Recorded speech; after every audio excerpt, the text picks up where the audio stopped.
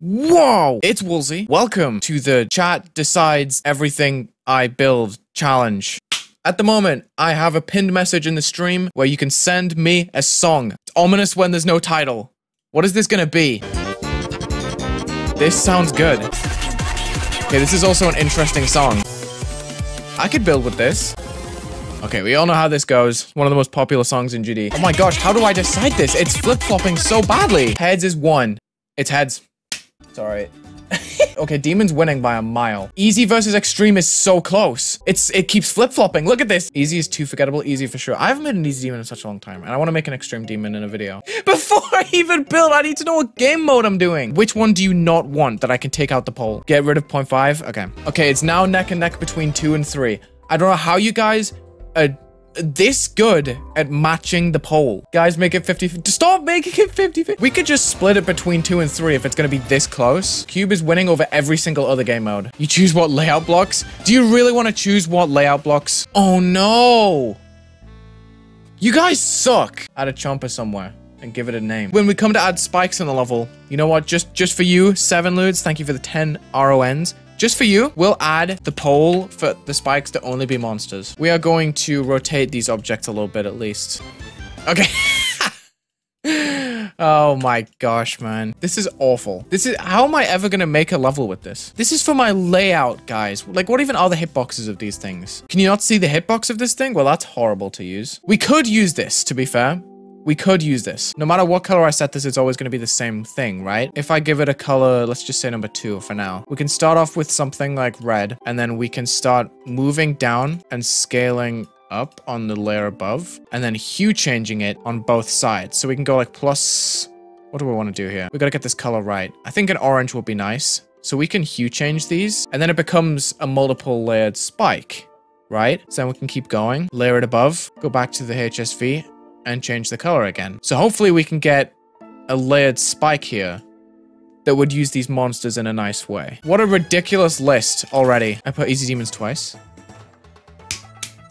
I'm so smart. Am I allowed saw blades? Oh, here we go. Oh, wait. Yes, of course. But you guys want the cursed thorn only.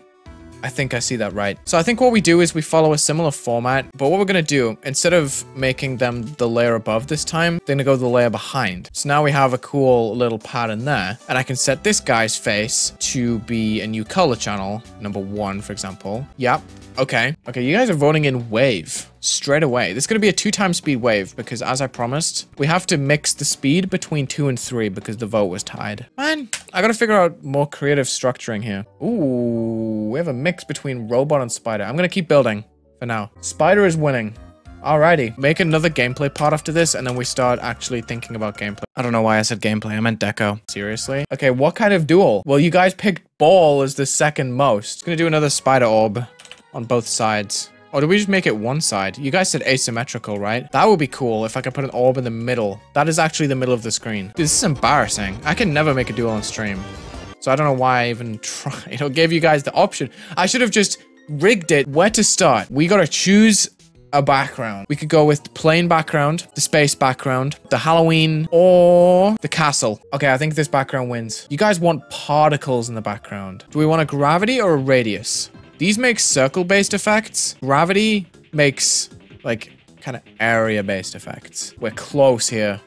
We're very close. Looks like radius is going to win. Now, what I like to do with particle effects is I like to fade them in and fade them out. We could go into the visual tab, and we can just crank the variance on all of the colors here to the max. Now, what I could do with this particle, by the way, is turn off additive, which will make these colors a lot more of a block color rather than tying the color into the background. If I set the background to super bright, you can see the particles when they're dark, right? Some of them are a little bit darker. You can see they're a block color. However, if I have this on additive, they're all very white because the color of the purple is boosting their color super bright. We're gonna go rainbow with the background. We're gonna set up a color trigger for the background, which is gonna fade it on a 0.5. And we're just gonna start working our way around the color wheel as consistently as I can. Now I need to make these somewhat evenly spaced. But you see how it's kind of passing through each color here, which is going to take us all the way back to default. And then we can take that entire set, copy paste, and just decrease the distance between each trigger and make the fade time much shorter. So this way it'll be a much quicker loop real quick. We're just going to do this. I would pole it, but it is part of the background that I was planning. This gradient trigger is going to be on the next free color channel, which is going to copy the color of the background with more brightness added to it.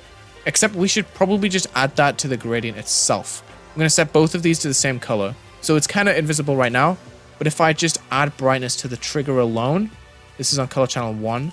You can see it's already partly lit up. I'm probably going to change the way that this gradient works. I'm going to set it to additive, just so it has a nicer look on the background when I'm changing the hue across. You see how you can still tell it's red on the other side? This is going to stay there for the entire level, by the way. Looks pretty cool so far to me. You're not going to make me do this. You're not going to bait me into using particles just so you can put the normal face. There's no way. There's actually no way you get away with this. Nothing else stands a chance. If I was to theoretically create a poll of 120 of these objects, or however many objects there are, the normal face would solo by at least 30%. So I'm gonna have to use it, even though it's 40%. Or in favor of adding bubbles to the poll, say 1. Okay, that's quite a few ones. Okay, there's a lot of ones here. In favor of adding extreme demon face to the list, say 2. And then in favor of adding stars to the list, say 3. I think this is going to be the poll. Yeah, you see the difference right here, guys? Just by checking it and unchecking it. This is what I was trying to explain earlier. But I'm going to rewire this trigger to use the object color instead of the color inside this. I think the variant should still apply with a Hue 180 layer on the other side. Okay, now the color's a little bit more controlled. So do I make the particles a different color? I'm not seeing the magic right now. We could do huge stars, though, that then go small. Just make them go to absolute 0 size, and then we could have this little star effect where they start off huge and then go inside. We could add a more colorful layer on top, and you guys can decide if we keep it. We just go to the RGBs here, and we just add a little bit of change for each one. If I just let the music play for a bit, this could be hype.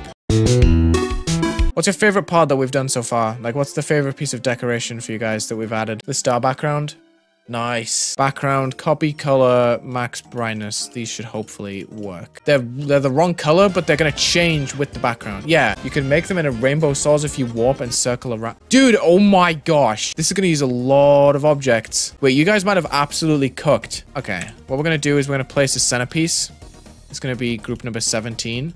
And these monsters are gonna be group 16, and we can rotate them like saws. Sorry, 18, not 16. So they can have like a fixed rotation of 1 in 4 seconds. Can I add a fish foreground?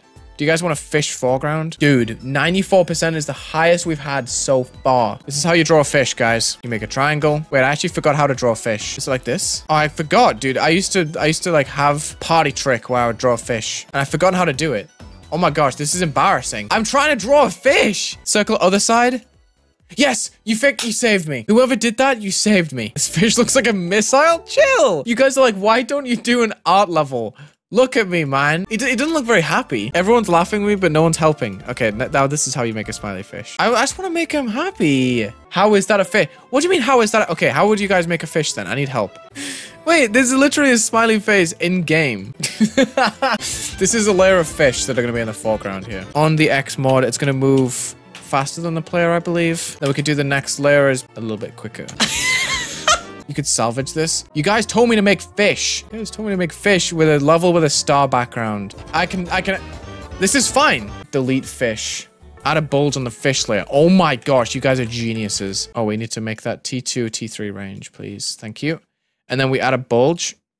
Oh, I feel like these are cool. So we're gonna add a couple of layers here just by moving down and to the right like this, and then increasing the layer on it and decreasing the brightness just like this. Oh, now this looks like a bunch of bananas. Whoops, I didn't mean to do that. This banana doesn't look very banana-y. Here's how I split the bananas up. I just move them a little bit inwards, decrease the layer by a bit. This doesn't even look like a banana. Fish are actually killing me, bro. Look at my screen. That's a torpedo, not a banana. Thanks, guys. There's something that can be done here. I know it. I know it. Stretch out those objects and then I make them background colored. And this creates a pretty cool looking gradient for a sec. You see that? That actually kind of looks sick. Ah, here's how I make them look cool. Okay, saturation completely crushes it. At what point do I give up? Not kidding, by the way. This doesn't match the banana. Dude, you make my eyes bleed. Okay, well, chill. Okay, so we have rainbow structures here. Don't know how that's gonna look overall. Just kind of praying. This is the Wulzy strat, if you don't know about it, which is just, if you kind of vibe with something Just build it and see what happens. 52% dark blocks. Bread duel. What does that mean? These words don't go together. Bread duel. And so I spent the next 25 minutes of my life making every single block in the duel a loaf of bread. So we're just gonna skim over this.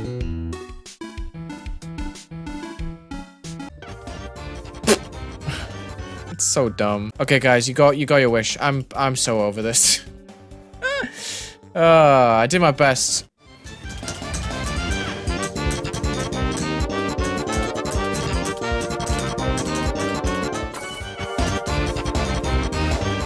I forgot to make those spikes. That's unfortunate.